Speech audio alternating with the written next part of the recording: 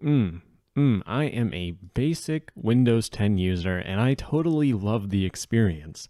That was sarcasm, by the way. Today I'm going to show you how to give Linux, in this case I'm going to test out Manjaro, a little test run using a virtual machine. Now keep in mind, obviously this isn't going to be exactly like running Linux, but if you are stupid like me and you just want to give Linux a try before you really go all into it and reinstall an OS on your SSD, you might want to try this. So to start off, we need to go to the first link in the description and we need to get VirtualBox. This is the virtual machine software we're going to use. If you're running Windows, click on Windows. If you're running on OS X, click on OS X, or that's Mac OS. And if you're running on Linux, then why are you watching this video? But click on Windows Host and it will download VirtualBox. While that's happening, we want to go to the second link in the description and we are going to download Manjaro. Now there are a whole bunch of different Linux installs and distros and all this other fancy stuff that I really don't have too much of a clue about.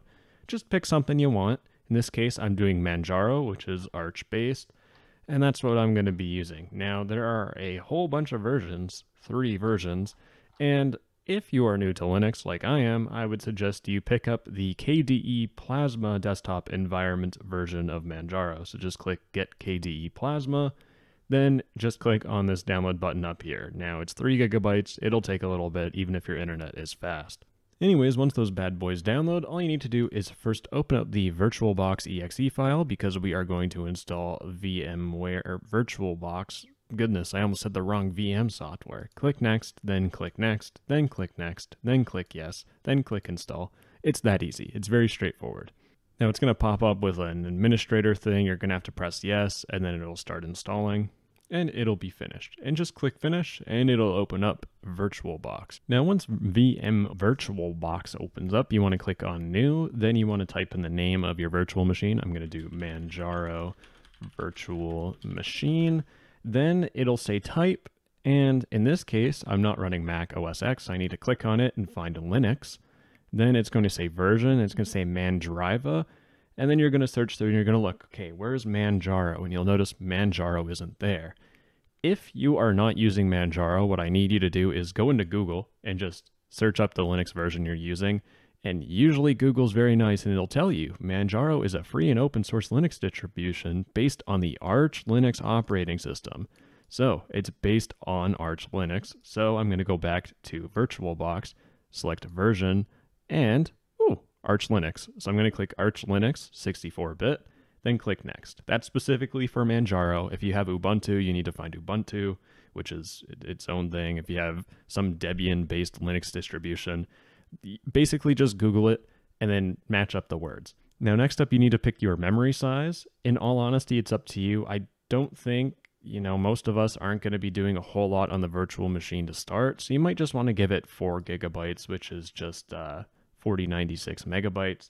But you can go up to whatever you want. In this case, I have 32 gigs of RAM, but I would not go up to your maximum RAM capacity because you'll have performance issues on your Windows computer while you're running the virtual machine.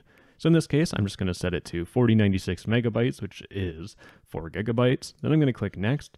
Then it says hard disk. What you want to do is just click Create and make sure it says Create a virtual hard disk now. Then you have a couple options. VDI is just default. It's a good option. Click Next. Then we have 2 different things. We have dynamically allocated and a fixed size. Just keep it as dynamically allocated. You will have a little bit of a performance drop, but it doesn't really matter. Then you can set the file location and size. So this is where you set the size of your Linux distribution. You can go from 8 gigabytes all the way up to a whole bunch of 2 terabytes. In this case, I don't have a lot of space on my computer right now, so I'm going to set this to just 8 gigabytes. There we go, 8.0 gigabytes, and click Create. Then when all that happens, perfect. That means we're done, right? Wrong. We actually need to go into settings. Then you're going to have a little pop-up that you need to press yes on. And when you press yes, you got to press yes. How many times do I have to press yes on this thing? There we go. So you're going to have a pop-up, that the administrator pop-up that I can't show you because I'm not on my virtual machine. But you'll have a little pop-up and you'll need to press it a whole bunch of times until it stops. For me, it was 9 times. So in these settings, we need to go to System, then we need to make sure we're on Processor, and just crank this up to like 2 or 3 CPUs or processors. Just keep in mind, once again, stay in the green region. And if you're concerned and you're like, oh, I only have like one CPU and that's my only green area, that's fine because once again, we're just test driving Linux. We're not doing like a whole bunch of hardcore computing. If you do plan on doing that, then obviously just installing Linux on an SSD and using it on your computer would give you the best performance. But if you want to be in the middle of those two extremes, then you could just crank this slider up. But just keep in mind, keep it in the green area. I'm going to go with 4 processor cores. Then we have acceleration, just leave it the way it is. Then going to the display section, we have screen. Crank up this video memory all the way up to the max if you want. In all honesty, if you're trying to game on this VM, that's a really stupid idea and I wouldn't do it. But just increasing the video memory will make it run a little bit smoother. If you don't have a graphics card, then go in kind of the middle of this range. But if you have a graphics card, 128 megabytes really isn't going to do much, even to your measly 1050 Ti. Then click Enable 3D Acceleration. Now let's move on to storage. In storage, we just need to click on this little drop down here, Add New Storage Attachment, click Optical Drive, click Add, then click on the Manjaro ISO that we got, then click Choose. Then that's basically it. That's all we had to do. So click OK, and now click the big Start button. Now you should have your VirtualBox open up, and now we have Manjaro. Now we can boot with open source drivers, boot with proprietary drivers. This is all the fun of Linux that you're going to have to go through. In this case, I'm just going to boot with open source drivers and see where that takes me. Once again, keep in mind, this is just dipping your toes into the water of Linux. I would not use this full time for all your browsing things. Just more of a playground and to not really commit to Manjaro, but at least still have fun kind of going around and experiencing Linux because it is fun. So a couple things you can do. You can click View, then go full screen mode, and you'll be in full screen. I just need to make sure my recording picks that up. It does. Keep in mind, I'm awful at Linux. I have no idea what I'm doing, but alas, now you can do what you want to do. You can open up stuff, type stuff in, open up the console. Oh, how do I open the console? NeoFetch. Oh, I'm going to be so cool. Look, I'm running Manjaro. Yeah. But anyways, just to give you a little bit more of an explainer on how to like use VirtualBox, if you go down to the bottom in full screen mode, you have the basic toolbar. So you can click View, then you can click on full screen mode, and that will take it out of full screen mode. And that's it. That's Linux. Now I'm going to show you how to turn it off because you'll probably inevitably want to turn it off at some point. So all you need to do is just click on the bottom left, then click Shut Down. And it'll shut down your Manjaro machine. I'm just going to click OK, so it does it instantly. And oh, VirtualBox is doing stuff. Then, oh, it's turning off. And there you go. Now the virtual machine is closed. It's powered off.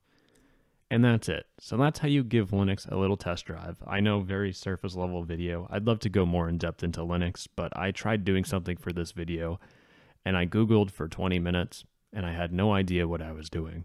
So I need a little more experience. So this might be the start of Linux stuff. I'm not sure. We'll see how much my brain can take of smashing it against my desk before I either figure something out or die from brain hemorrhaging.